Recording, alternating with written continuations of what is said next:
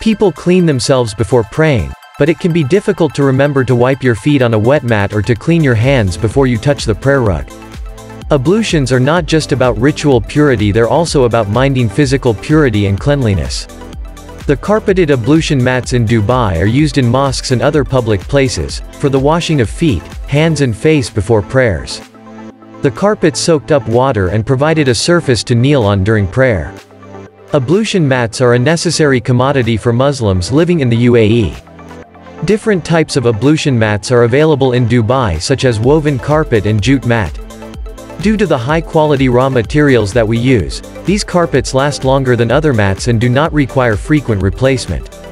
We provide the high quality of ablution mats in Dubai, which is fabricated from the best quality materials and are available at a reasonable price.